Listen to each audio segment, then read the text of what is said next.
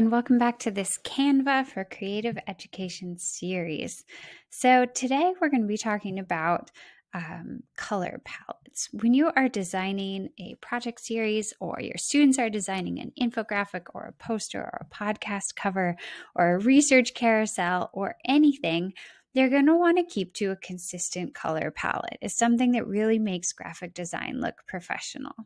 So there are a few ways you can do this. You can go once you have put any shapes or text onto your page or any elements, you can go in and you can choose colors. And a student or you could just decide. You could say, I'm going to use this color blue, this color yellow, and this color red. And you could do everything in those colors.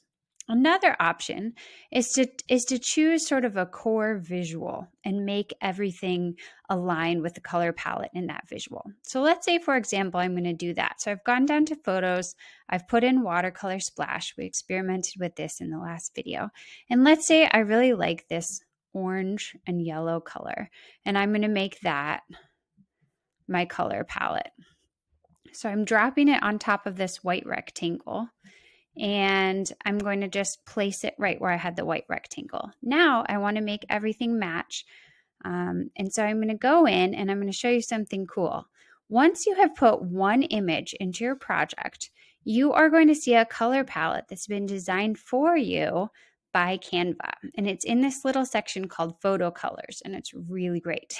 So now if I want to, I can choose, I can put that color in, or this color, or this color, this color, or this color. These are the 5 core colors of the image according to Canva.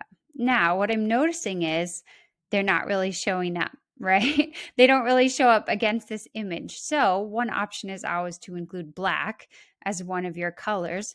Another option would be to choose something else for my background color.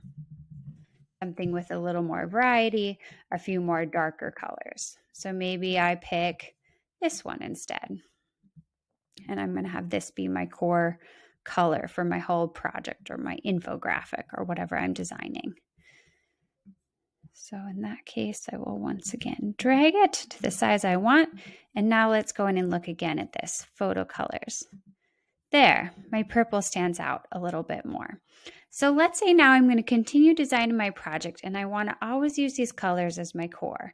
I'm going to go to my second page, which is going to be page 2, and it's going to look a little different. Maybe for this part, I'm just going to have these colors kind of in a stripe along the bottom. And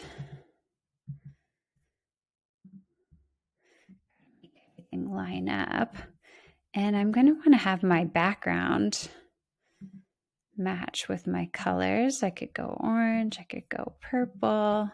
I want to do that up here too. Maybe up here I'll go with that pretty light orange. And now I'm going to consider kind of what else do I want to add. Maybe I'm going to have a little shape in the middle that's going to separate 2 sections of my handout. And I'm going to use that same color bar. And you can see it's just very handy for making everything coalesce and look nice as you design page after page. You've got your core colors. Canva has already identified them for you. You can make everything match. And it's like the easiest shortcut in your graphic design. See what I mean? I love it. So I feel like I should say more, but really it's that simple. You choose some kind of graphic that you like, you get your color palette, or you just go straight into colors and you choose your color palette.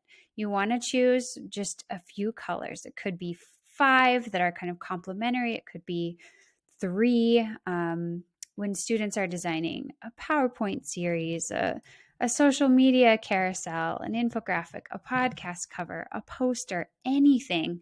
they're going to want to keep to this concept of the palette. And so are you when you're designing projects and posters and bulletin boards. It makes your life so much easier. You don't have to keep going through and searching, oh, what color should I use for this? What color should I use for this? You just know. You've got your palette. It's always going to be one of those 3, 4, 5 colors. And so it's always going to look good because everything is going to match fluidly.